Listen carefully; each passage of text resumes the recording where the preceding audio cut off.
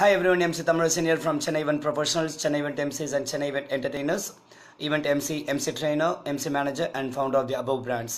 நான் நேற்று என்னோட லைவில் பேசியிருந்த மாதிரி Diwali Celebrations at Corporate நேற்று வந்து ஒரு ஹிண்ட் கொடுத்திருந்தேன். Diwali Celebrations எப்படிலாம் பண்ணலாம் கார்ப்பரேட்டில், அதுக்கு ஆங்கர்ஸ் எந்தளவுக்கு ஹெல்ப்ஃபுல்லாக இருப்பாங்க, டெக்கரேஷன்ஸ் எவ்வளோ நீடட் அப்படின்னு சொல்லிட்டு நேற்றே சொல்லியிருந்தேன். இன்னிலேருந்து we are going to host a lot of Diwali event சொல்லிட்டு அது மாதிரி இன்றைக்கி 2 events. First thanks to rings and roses event manager mister flip, our regular event manager.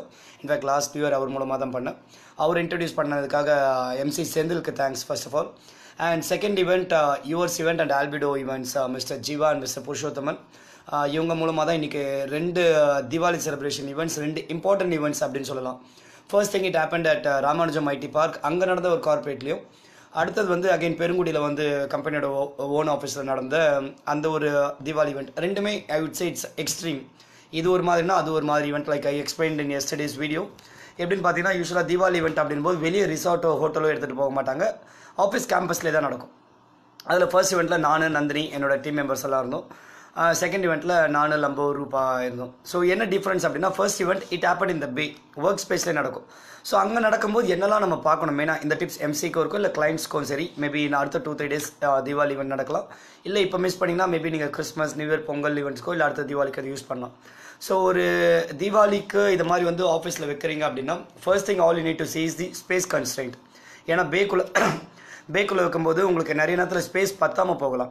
எவ்வளோ பேர் இருக்காங்க, ஃபார் எக்ஸாம்பிள் இன்றைக்கி நாங்கள் மார்னிங் ஹோஸ்ட் பண்ண இவெண்ட் வந்து 120 மெம்பர்ஸ், அரௌண்ட் 120 to 150 எக்ஸ்பெக்டட் அந்த ஃப்ளோரில். 120 வந்தாங்க. நான் போனோடனே ஃபர்ஸ்ட் பே அனலைஸ் பண்ணிவிட்டேன்.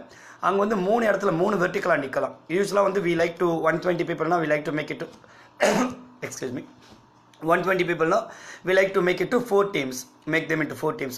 பட் அங்கே எனக்கு 3 வெர்டிக்கல் தான் இருக்குது. இப்படி ஒன்று இப்படி இருக்குது அப்படின்போது ஃபோர்த் சைடு இல்லை, அங்கே வால் தான் இருக்குது அப்படின்போது பி பிளான் நானும் நந்தினி வந்து okay will make them into 3 teams சொல்லிட்டு. ஸோ அங்கே வந்து கொஞ்சம் முன்னாடியே போய்ட்டு நம்ம பே அசஸ் பண்ணி அந்த ஆஃபீஸ் ஒரு ரவுண்ட் அடிக்கிறோம், ஃப்ளோர் அடிச்சுட்டு இருக்கிறதுல எது அதிகமான ஸ்பேஸ். ஏன்னா பேன்னு சொல்லும்போது மேபி கார்பரேட்டில் ஒர்க் பண்ணவங்க இல்லை எம்சிங் பண்ணவங்களுக்கு தெரியும் பேன் நான் எதை மீன் பண்ணுறேன்னு சொல்லிட்டு. உங்களுக்கு கியூபிக்கலாக இருக்கும், நடுவில் கொஞ்சம் தான் அந்த வாக்கிங் ஸ்பேஸ் இருக்கும். சில இடத்துல பார்த்தீங்கன்னா சென்டரில் ஒரு ரவுண்ட் ஆன மாதிரி கொஞ்சம் பெரிய ஸ்பேஸ் இருக்கும். So unit assess and then you should find எங்கே நடத்தினா கரெக்டாக இருக்கும், அதை மாதிரி சுற்றி எங்கெல்லாம் நிற்க வைக்க முடியும் டீம் அப்படின்னு சொல்லிட்டு. அந்த வகையில் சில இடத்துல பார்த்தீங்கன்னா ரொம்ப சின்ன இடமா இருக்கும், சில இடத்துல மேபி ரொம்ப ஸ்பேஷியஸாக இருக்கும். ஸோ அதை பேஸ் பண்ணி you need to think of the teams, எங்கே ஸ்பீக்கர் வைக்க போகிறீங்க, அதுக்கப்புறமா வந்து எம்சி எது சென்டர் ஸ்பாட்டாக எடுக்க போகிறீங்க, டீம்ஸ் எல்லாம் எங்கே நிற்க வைக்க போகிறீங்க அப்படின்னு சொல்லிட்டு. அண்ட் என்ன மாதிரியான games, that's very important.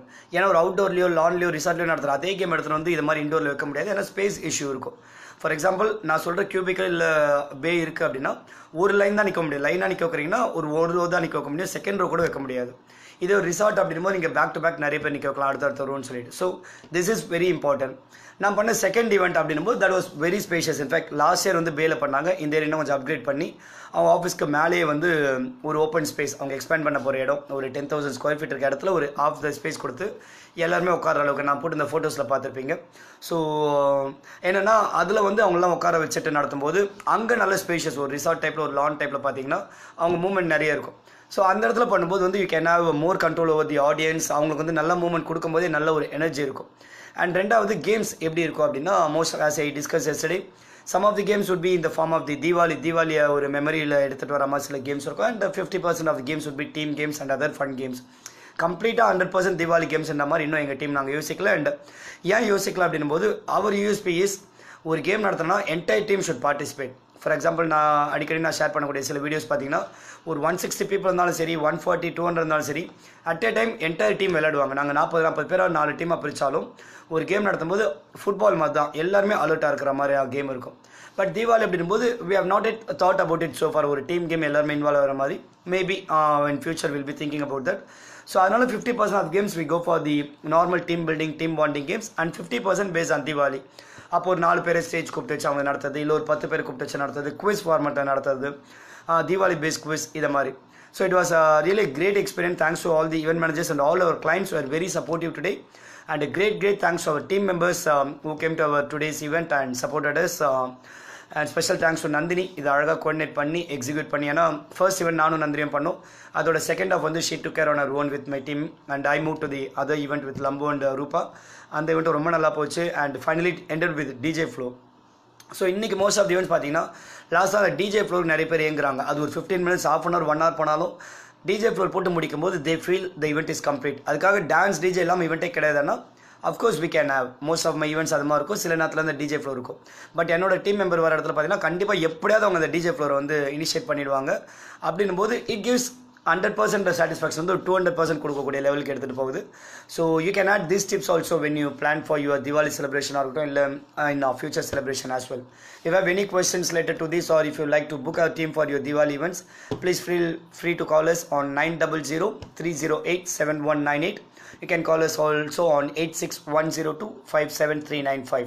This is MC Thamarasan signing off from Chennai Event Professionals. Good night, stay blessed and அனைவருக்கும் அட்வான்ஸ் தீபாவளி நல்வாழ்த்துக்கள்.